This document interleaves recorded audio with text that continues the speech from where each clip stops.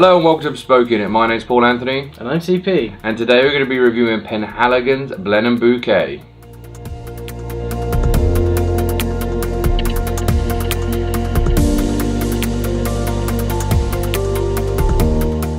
So Charles-Philippe, introduced in 1902 and included in our Winston Churchill fragrance reviews, where you can see the link above me here. This is Penhaligon's Blenheim Bouquet. As always, do you want to introduce this fragrance using our quantifiable matrix, the Bespoke Unit fragrance formula? Indeed, Bespoke Unit fragrance formula right here. You can download your own copy to use at home. Just look in the description below and it's yours. Let's pop on a little bit, eh? You want some? Boom. So what are you getting? Citrus. Citrus. That pretty much sums it up in a nutshell. You have a head of lavender, lime and lemon, which is very reminiscent of a traditional Eau de Cologne. Even though this is an Eau de Toilette, it has all the hallmarks of an Eau de Cologne, including its performance. Eventually, and very quickly, you'll get down to the base. You don't even have a heart, and you go straight to pepper, pine and labdanum, which is quite musky, but in a kind of floral, or more like, yeah, flora sense. Oh, this is done in a very light manner. You know, it's not, when you say musky, don't be scared by that. You know, as if this is definitely a spring summer fragrance. Labdanum is a flower. It just has this kind of earthy animal scent to it. So it's not like really kind of, it's not castorum. It's not one of these really strong masculine Aramis style monsters. Yeah, exactly.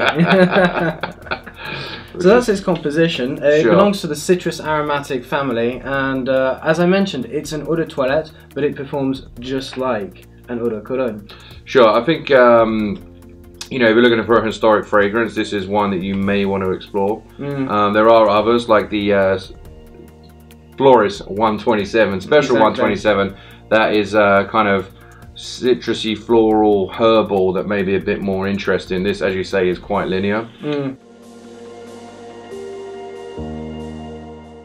But moving on, we were talking about wake, strength, and kind of longevity. Where are you putting this one? Now for the sillage, it's very weak, very tight. You can leave a slight trail behind you right after application when you're walking around the house. I mean, even now that spray definitely massively dissipated already, and we're filming for a couple of minutes. So, exactly. Yeah. So projection is the same, very weak. As soon as you leave the house, really, this has died. So if you want to wear this out and about, you're going to need a travel atomizer. And in terms of longevity, nothing. You know, about an hour tops. So we look at third-party feedback. The third-party feedback that I got was it's very pleasant, if however fleeting. Some people are like, are you wearing anything? Almost, you could have just washed your hands with a citrusy bar of soap, and then that would have been it really. It's not a projector, it's not, again, it's not offensive. Great spring summer fragrance, however you've got to be really aware that it's not going to last on the skin. It's actually my wife's favourite for me to wear. She absolutely loves it. So in terms of third party feedback on my end, it's very positive, but it's only right after wearing it. Which kind of goes towards the usage. When would you wear this? I think it's like daytime, casual, maybe when you got home from the office and you just wanted a little freshen up. I don't think it's a good date fragrance. Yeah, it's kind of one of those ones. I mean, I own this in my collection just because of the Churchill connection more than anything. But kind of with that, I mean, what time of day would you say it works for? Definitely daytime. If it was for the evening, I would wear it. Actually, I use this and introduce it into my grooming regimen, which means that after a shower, I'll spray it on like back of each ear, here and here, or even at the base of the throat, just to freshen up after a shower. Or even if I'm feeling quite a bit grimy on a really hot day, I'll splash them on a handkerchief, rub it on the back of my neck, you know, just to freshen up, much like you would use a traditional Eau de Cologne such as 4711. Sure. If you're looking to buy this as a gift for someone or for yourself, I'm going to say it's going to be in the 30, 40 plus age range. Yeah. It's probably not one you're going to want to buy your teenage nephew or son. I don't think it'd be overly appreciated. There's probably much better options out there. As for value for money, as we're talking about a gift, this retails 100ml at £98, which at the moment is around $140 with the exchange rate. You can find it on some of the online retailers. Links below for around $50 to $70, which is almost outrageously expensive. It is very expensive. For what it is. For what it is, exactly. Yeah. You've got a very sort of fleeting fragrance, and you do get some pleasure out of it. I absolutely love the fragrance. But if you're interested in a cheaper alternative, there are things like 4711, which is probably a tenth of the price for the same quantity. We've actually reviewed it. What, 10, 15 bucks? Yeah, pretty much for 100 ml, or even 400 ml. It is ridiculously cheap. You can see a review in the top corner here and down at the bottom. It's outstanding for the price, but it is much less refined and much less premium than this. It is a cheap fragrance, so it's not as complex. Yeah, so I mean, we're trying to do apples to apples on that comparison, but obviously we are talking a drastically different price point. So different price point, but it is the same concept: Eau de Cologne, citrus head, lavender, and then down to a tiny little bit of labdanum for a bit of musk.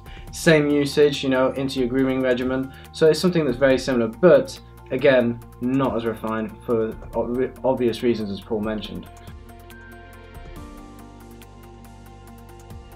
So I think it comes down to two things. Should you buy it, yes or no? Yes, if you're like me, who one, likes the Churchill connection, two, introduces it into their grooming regimen, and three, really appreciates you know, kind of the historical perspective and the kind of cologne aspect and the freshness. Do not buy it if you're kind of budget conscious. Not to kind of put anyone on the spot there, but it's probably not a great value for money fragrance. No, absolutely. Do not buy it if you're looking for a power frag or something that's going to be long lasting. That'll be a crushing disappointment. Yeah, crushing. So yeah, I think there is a definite yes camp where you could justify buying this, and I think there is a definite no camp where this doesn't make sense. Yeah. So that pretty much sums it up nicely. Yeah. So with that, any closing thoughts, Charles? I think you should just caress or smash that subscribe button if you enjoyed this video. And on that note, with interaction, please ask any questions you have below, or leave any comments you have about this fragrance. Fragrances you may seem are similar, such as the 4711 recommendation that Charles had, and like this video if you indeed liked it. So with those final words, my name is Paul Anthony. I'm CP. And from all of us here at Bespoke Unit, see you next time. Take care.